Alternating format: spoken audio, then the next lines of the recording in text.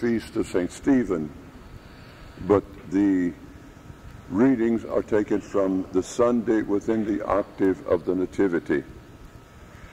Therefore, the epistle appointed to be read for this morning is taken from St. Paul's epistle to the Galatians. Brethren, as long as the heir is a child, he differs in no way from a slave, though he is the master of all. But he is under guardians and stewards until the time set by his father. So we too, when we were children, were enslaved under the elements of the world. But when the fullness of time came, God sent his Son, born of a woman, born under the law, that he might redeem those who were under the law, that he might receive the adoption of sons. And because you are sons, God has sent the Spirit of his Son into your hearts, crying, Abba, Father, so that he is no longer a slave, but a son, and if a son, an heir also through God. And the Holy Gospel is taken from St. Luke. In the name of the Father, and of the Son, and the Holy Ghost. Amen. At that time, Joseph and Mary, the mother of Jesus, were marveling at the things spoken concerning him. And Simeon blessed them and said to Mary, his mother, Behold, this child is destined for the fall and for the rise of many in Israel, and for a sign that shall be contradicted. And thy own soul a sword shall pierce, that the thoughts of many hearts may be revealed.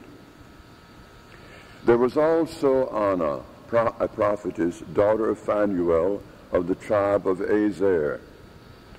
She was of great age, having lived with her husband 7 years from her maidenhood, and by herself as a widow to 84 years. She never left the temple, with fastings and prayers, worshiping night and day. And coming up at that very hour, she began to give praise to the Lord, and spoke of him to all who were awaiting the redemption of Israel. And when they had fulfilled all things prescribed in the law of the Lord, they returned into Galilee, into their own town of Nazareth. And the child grew and became strong. He was full of wisdom, and the grace of God was upon him. Thus for this Sunday's Holy Gospel.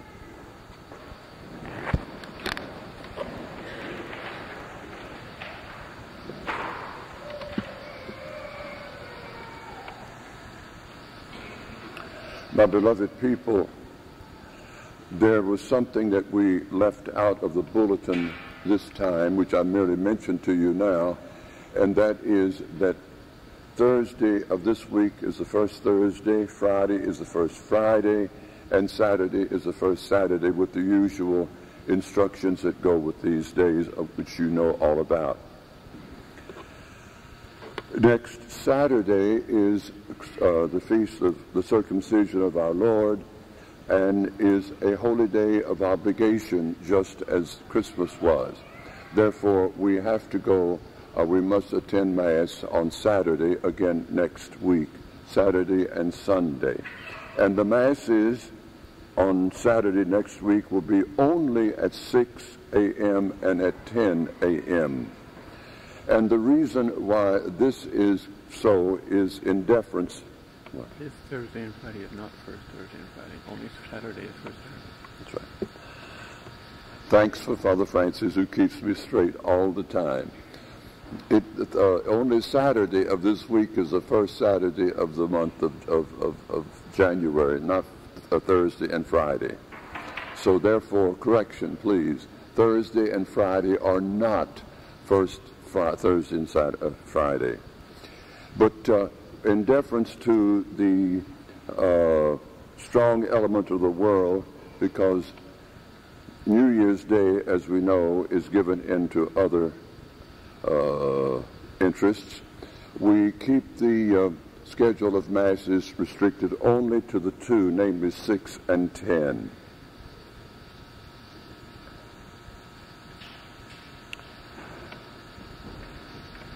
In the name of the Father, and of the Son, and of the Holy Ghost. Amen. My beloved people,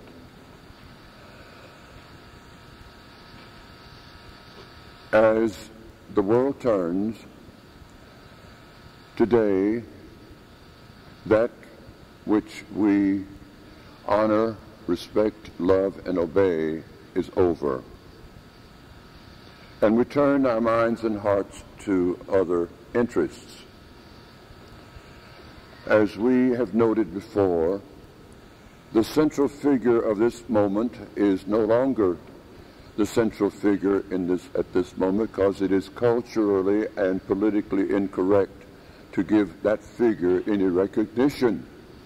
Therefore, we have to put him away. And we come to what is now in part of the great holiday season that we have. Instead of beginning, as we have as Christians, beginning the holy season of Christmas, and whereas the other part of the world has put Christmas away, we now come to that point of the year where people, generally speaking, turn their attention to what they call making their usual New Year's resolutions. And these resolutions amount to really nothing.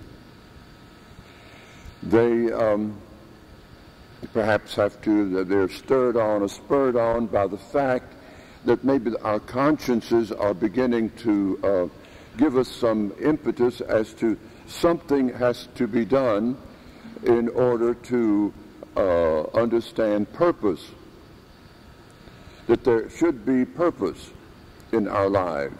So each year we try to work on purpose by making resolutions.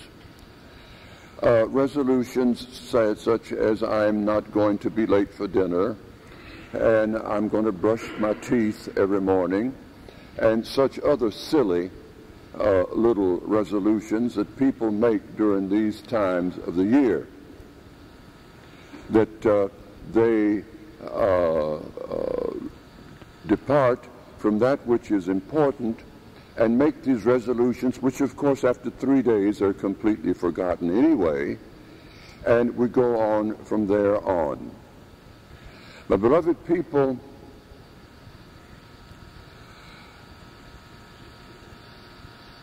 as we said on the feast of Christmas, and we turned our attention from the beauty that is around and about, even in our own little church, we turned our attention to this vase, which is to my right, and we see in all of its beauty a bouquet of thorns. You might say, well, how gloomy and how out of place are thorns at this time, at this joyful, happy time of the year. How completely out of place, how much in bad taste is this being done.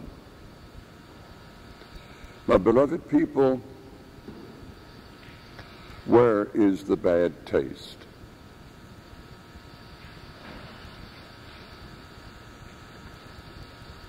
Our blessed Lord, from his first moment, suffered. And as we pointed out ourselves earlier, that this suffering, as he said, learn of me, has been passed on to us. That doesn't mean that our lives must be dedicated to suffering. It simply means that in our lives we should be willing, first and foremost of all, to understand purpose. Why precisely are we here? Did we put ourselves here? Was it of our will that we are here, that I am here? Was it our will that I was given birth? Or was it simply a biological accident or whatever, because some people speak of it today as such, that I am here? Then why am I here? And who put me here? And therefore, what was the purpose of him who put me here? And as we've pointed out constantly and constantly, not to be morose or any such like, then what is to become of me after that purpose for which I was put here has either been fulfilled or perhaps even frustrated by my own indulgence and lack of self-mastery and so on.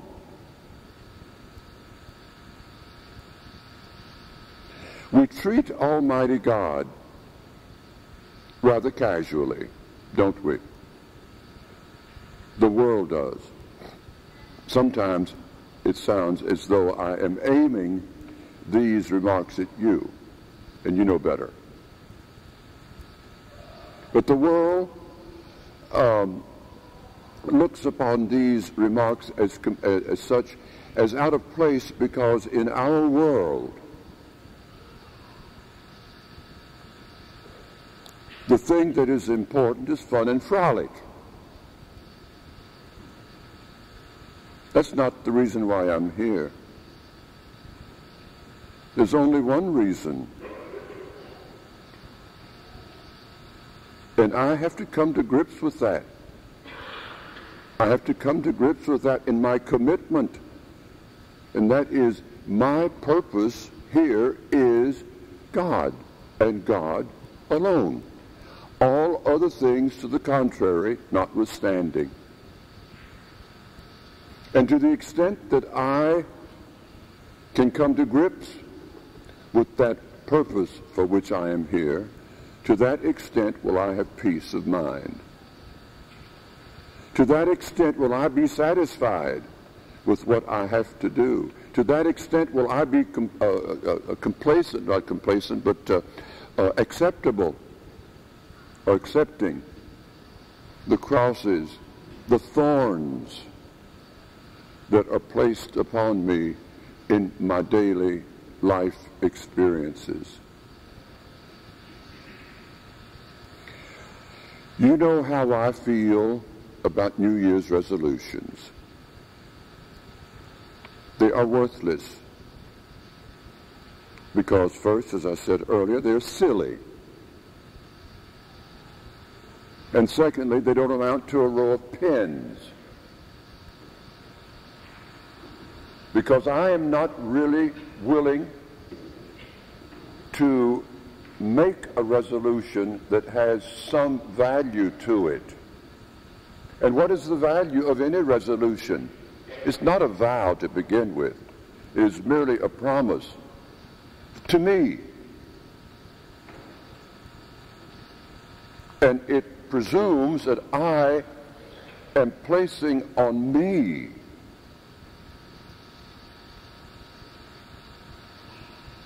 enough sense of responsibility to maintain that resolution and to live under the weight of that resolution. It has nothing to do with the silly things like I'm going to smoke less, I'm going to drink less beer, I'm going to do this, I'm going to take less drinks, I'm going to, and so on, all those which never amount to anything. The only thing that I have to place before my mind's eye, if any, is I am bound to adore God before all other considerations. And am I doing that? Or am I sitting there and extemporizing with God? Today, I just don't feel like praying. Oh, I don't feel like going to church this morning. I don't, well, you know, I'm really too weak. I need nourishment. Therefore, I don't see anything wrong with me eating a steak on Friday, because steaks, meat give me nourishment. Therefore, and meat gives me strength, and I can go on, and I can do my work better. Jesus Christ could have argued that way too, couldn't he? The night is too cold. The night is too dark. There is no room for me any place.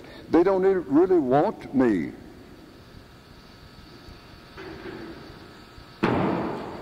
It is rather difficult for me, most difficult for me, infinitely difficult for me, to put on myself the vesture of humankind, of mankind. Therefore, I just don't think I'll go.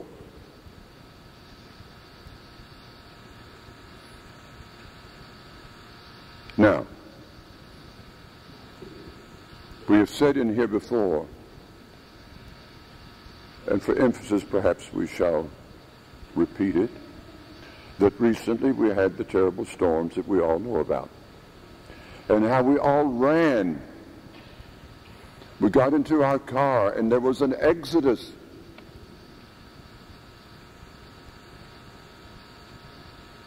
In our feeble attempt to run away from the wind and the sea. We were frightened by the wind and the sea. We did not want the wind to hurt us.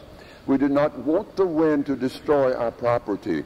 We did not want to be covered over with the waters of the ocean. We were frightened by the wind. We were frightened by the water. And we ran. Hundreds and hundreds and hundreds of thousands of people ran, seeking safety from the wind and the raging waters.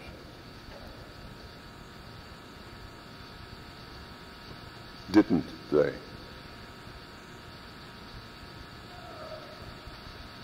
And yet, they gave no thought, did they, to him who made the wind and the sea.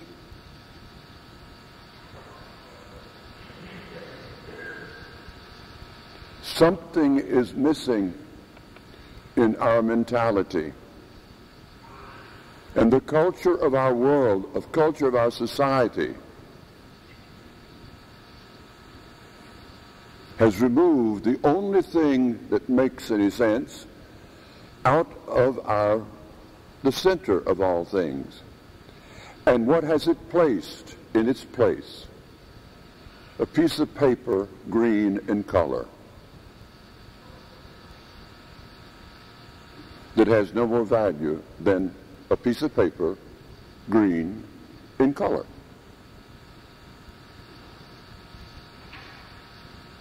That's as far as our limited thoughts can go.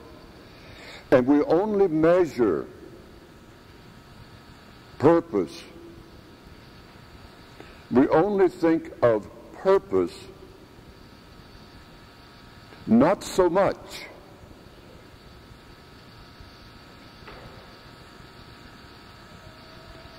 in terms of the fulfillment, the real fulfillment of that purpose, as we think in terms of how many pieces of paper, green in color, that we have accumulated over the past number of years.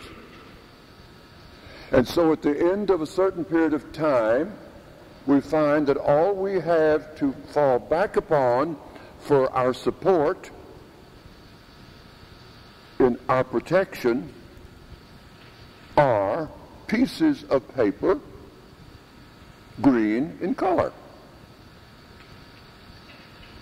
And that's not enough. And our children have been taught that this is where the value is. And we all know the sadness and the devastating frustrations and confusion of the Christmas season. And the only thing that keeps the Christmas season from being a complete waste out is the nervousness that is involved in the giving of gifts, things. I give you this, you give me that. Neither of which is satisfactory.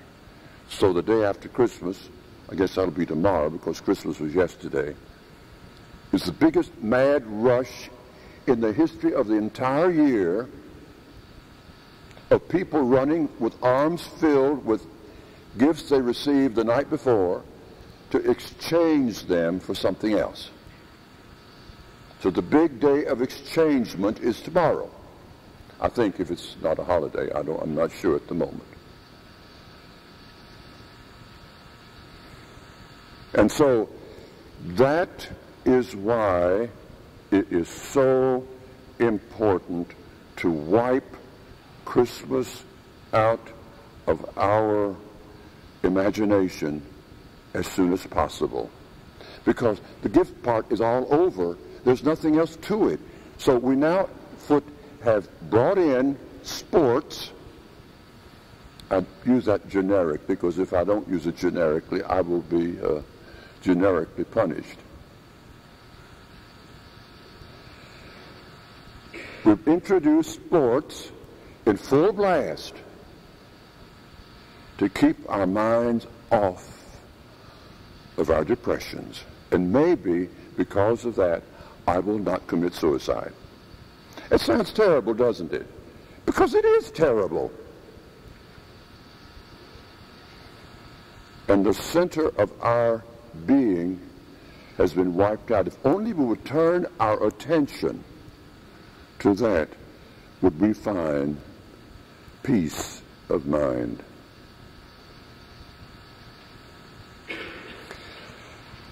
New Year's. In spite of it all, and for us, my beloved people, and for all those that we hold near and dear to ourselves, indeed, I wish we all have a good year.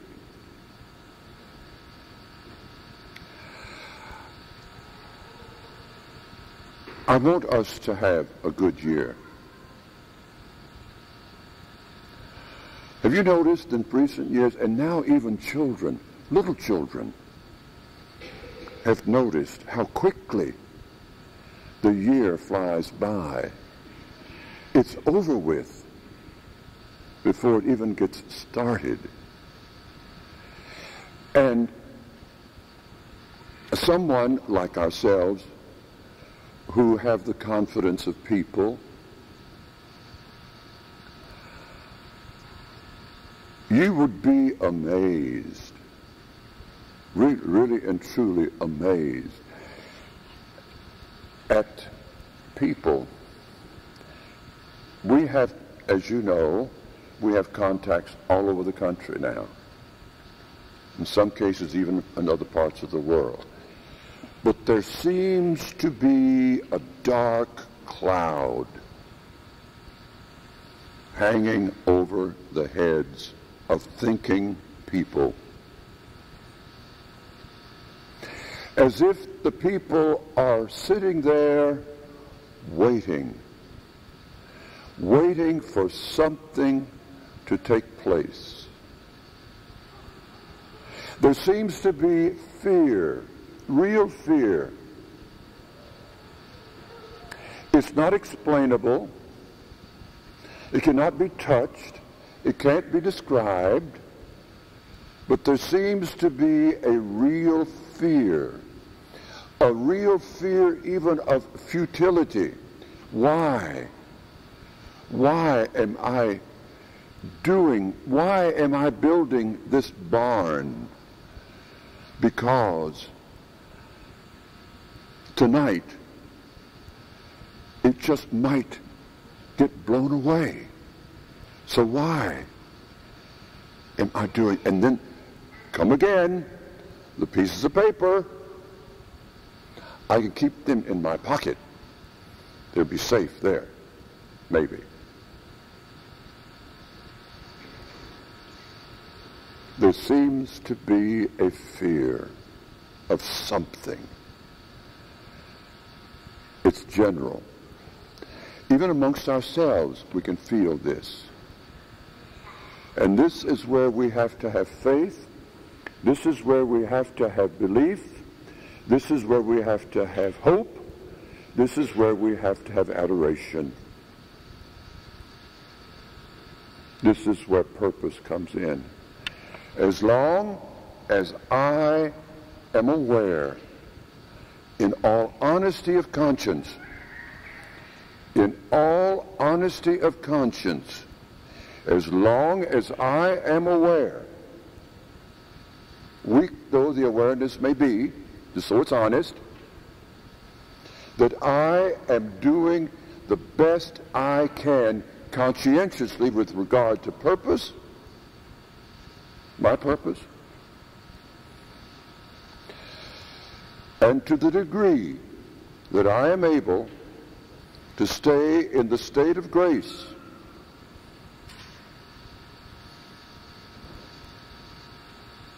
to that degree, then, should I allow fear to interrupt the peace of my mind. We're going to this new year, my beloved people, and I do wish you a very happy new year. Not just for the newness of it, but for the entire year. I do not know what this day next year will be like. I have no idea. I don't even know if I will be here. Even if my feet still are touching the face of this earth a year from today. I do not know that.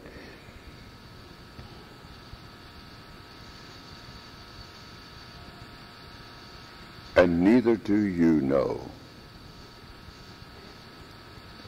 if your feet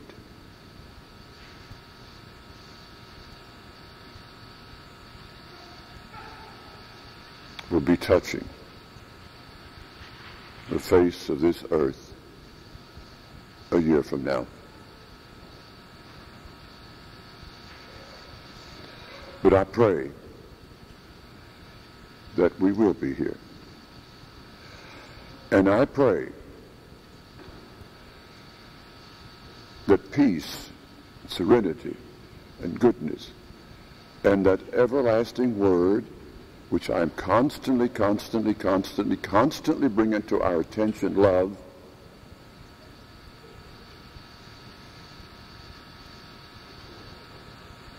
moves us.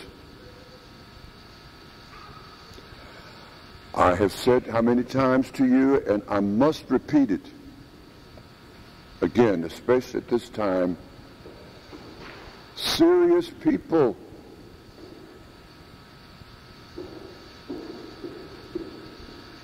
with serious intention. And I bring it to conclusion, giving serious worship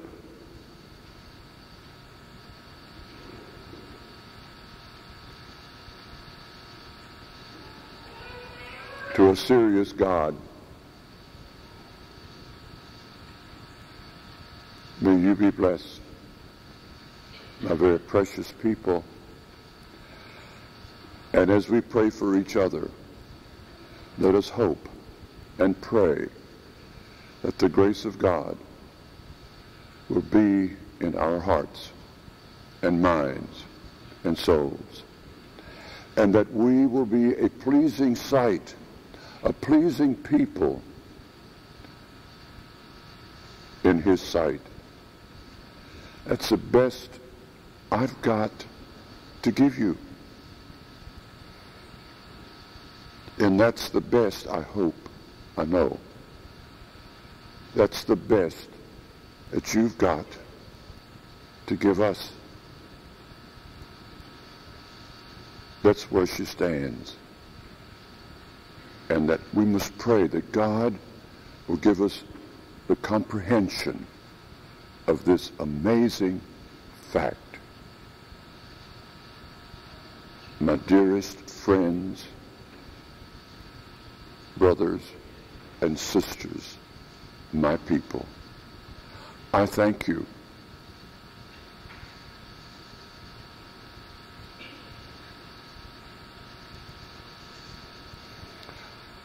I truly thank you for the witness that you give.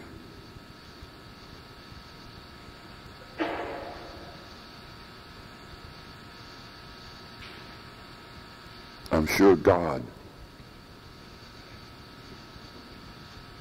himself is grateful as well.